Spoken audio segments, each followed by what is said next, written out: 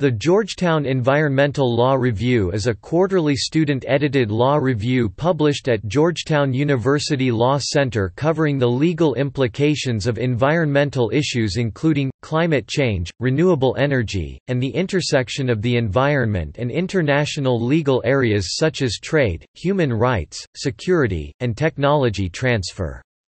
It was established in 1988 as the Georgetown International Environmental Law Review and obtained its current title in 2015.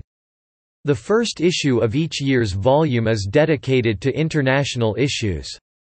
According to the Washington and Lee University Law Review rankings, the journal has an impact factor of 0.43.